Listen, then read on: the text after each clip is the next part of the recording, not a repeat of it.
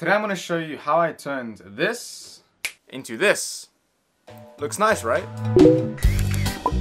Welcome back to another Quick Tip Tuesdays. My name is Camilo, and today I just wanted to show you that you don't need a very expensive camera to get decent looking images. Today we're using the Canon M50, which is an entry-level mirrorless camera. It's definitely not used by professionals. Usually I use the Sony A7III for my videos, but I'm using a camera now that costs a fifth of the price, which hopefully will drill into you guys so you don't need a very expensive camera to get nice looking shots. So let's break down what I actually did to go from this shot into this shot. So as we can see from the other shot, we have quite strong shadows underneath our eyes because we're using the overhead lighting in my room. Everything looks very flat, very two-dimensional, which is also due to the fact that everything is in focus. The background's in focus, I'm in focus, everything's in focus. So, especially doing talking head videos, it's very hard to focus on the subject, which is me, because you're gonna get distracted by whatever is in the background, and that's not what you want. We're using a kit lens, which only stops down to f3.5, but you will see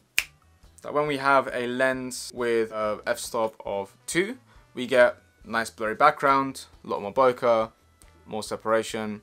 It looks really nice. As well as that, the audio sounded like crap. Welcome back to the channel, my name is Camilo. Oh god, that's horrible. As well as that, the white balance is just wrong. It's very cool, which doesn't look good at all. Okay, so to show you how I got this set up, let's try and revert back to how it was before, and then we'll slowly put things in.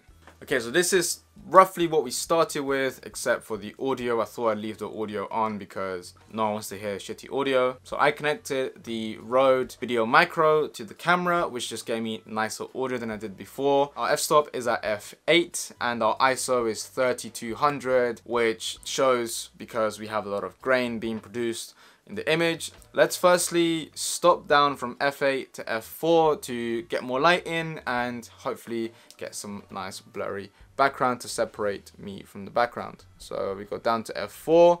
Things are a bit brighter, so that means I can turn my ISO down, and I'm bearing in mind I'm gonna add more lighting. As you can see, I'm still getting raccoon eyes. You know, the light is right above me, so we're gonna switch this off and turn my key light on. Okay, so key light is on, but it's still quite bright, but I can adjust that with my ISO. But before I do that, I want to say that the light is very soft.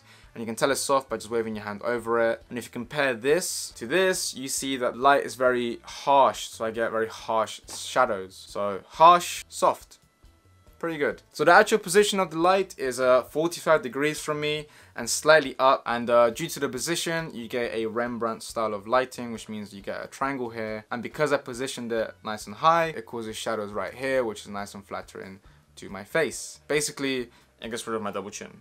Next, we're gonna turn on the practicals. So I have two practicals. I have a bedside lamp and I have a desk lamp. Most people have this. It's not exactly something that is expensive to get. These are probably from IKEA. Here's the first one. We're already getting a nice separation because we have the daylight and we have the tungsten light in the background, so this is really nice. And then we have the other one which lights up the rest of the room, and it's already looking really good, so I'm pretty happy. Cool. So the only thing that's missing is this, my kicker light. This little light here, it's just lighting up the side of my face and giving me like an edge light. It kind of separates me more, it gives me an outline. So this is before and this is after. Ideally, I'd have this a bit higher up because right now my shoulders are catching the light, as you can see here.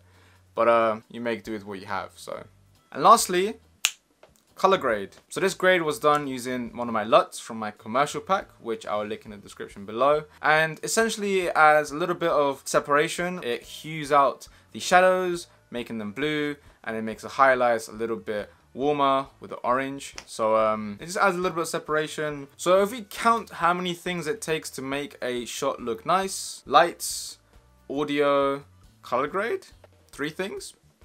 Not much, does it? 3 things and you can get nice looking shots without spending a fortune on a more expensive camera. If I was to choose an order, I'd upgrade my audio first, and then I'll get 1 key light, and any other lights I'll just use from my house. And that should have you sorted. The only other thing you need to worry about is your location. So yeah, that's it. If you like the video, make sure you leave it a like. I'll leave anything that I mentioned in the description down below. And if you have any questions, make sure to comment down in the comment section because I'll do my best to answer them. And then make sure to subscribe and hit that notification bell so you can get notified when I make a new video. And I'll see you in the next one.